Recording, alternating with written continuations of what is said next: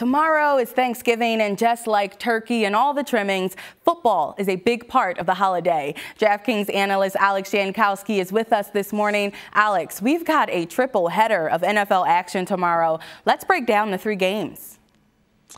Sure. All right. So you're going to start at around noon with the Bears and the Lions. The Bears are 3-point favorites on the road in Detroit, frankly, because we don't know who's playing quarterback yet for the Detroit Lions.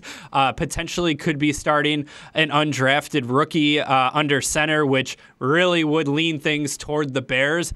I don't think I necessarily want to pick a winner here, but what I do like is the under 38.5 points. I don't see either offense scoring much in this game. So frankly, not much of an exciting game. It gets a little bit more exciting, though, later on. The Bills go on the road to face the Dallas Cowboys. The Cowboys, despite losing to the Patriots, are 6.5-point favorites at home.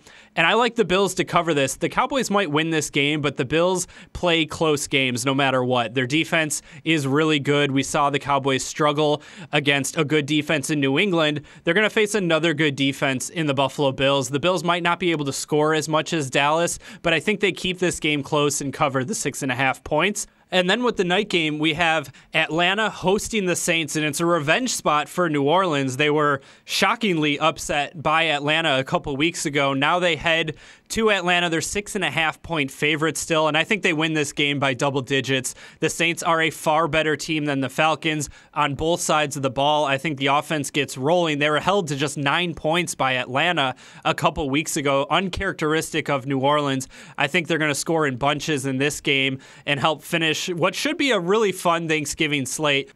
Wow, thank you for that recap, Alex, because my mind in football, as you know, are still battling it out. But with all of that being said, where are you putting your money for these games?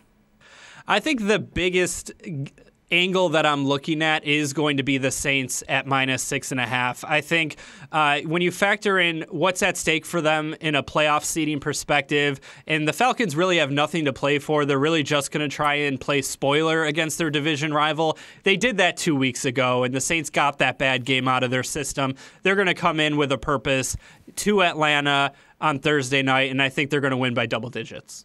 All right, Alex Jankowski from DraftKings, thank you for being here with us, and happy Thanksgiving, everyone.